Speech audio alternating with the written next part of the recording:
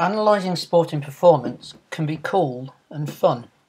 We provide a physical, hands-on, technological activity capturing, analysing and simulating sporting actions using Tracker and GeoGebra software, and at the same time we develop communication and collaboration skills using industry-proven hot housing workshops. The course is in 4 parts. The introduction or taster session starts by asking you a question on analysing performance. See what you would come up with on your own in 3 minutes. We then compare this with students after a hot house workshop where of course they've been working together.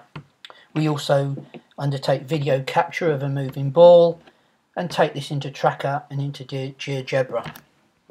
In activity 2 we feature hot housing and look at an agenda to stimulate problem solving and creativity under challenging timescales, which we then build up to a project in which communication and collaboration can be wrapped around many different technological activities. The third activity features Tracker for data capture, and we capture the movement of a netball throw, and then we simulate this in GeoGebra.